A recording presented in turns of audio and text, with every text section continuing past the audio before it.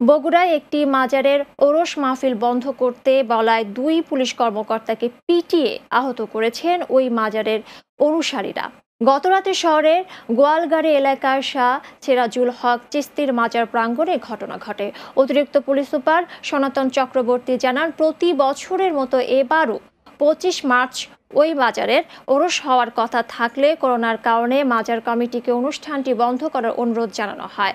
পরে মাজার অনুসারীরা চড়াও হয়ে পুলিশের উপর হামলা করে। এই সময় পুলিশের দুই কর্মকর্তা আহত হন। ঘটনাস্থলে থেকে 20 জনকে আটক করা হয়। করোনা ভাইরাস থেকে সুরক্ষায় নারায়ণগঞ্জে সিটি কর্পোরেশনের 17 নম্বর ওয়ার্ডবাসীর মধ্যে হেক্সিজল, মাস্ক এবং হ্যান্ড ওয়াশ সহ বিভিন্ন ধরনের সুরক্ষা সামগ্রী বিতরণ করা হয়েছে। গতকাল 17 নম্বর ওয়ার্ডে বাড়ি বাড়ি গিয়ে স্যানিটাইজার সামগ্রী পৌঁছে দেয় স্থানীয় কাউন্সিলর এবং এসবি কেবল অপারেটরের স্বত্বাধিকারী আব্দুল করিম বাবু। এই সময় করোনা ভাইরাস থেকে বাঁচতে মানুষকে নিজ নিজ বাড়িতে অবস্থান করে সরকারের সকল নির্দেশনা মেনে চলার পরামর্শ দেওয়া হয়। পাশাপাশি বিভিন্ন পাড়া মহল্লায় অলিতে গলিতে মানুষের হাত ধোয়ার জন্য বেসিন বসানো হয়েছে।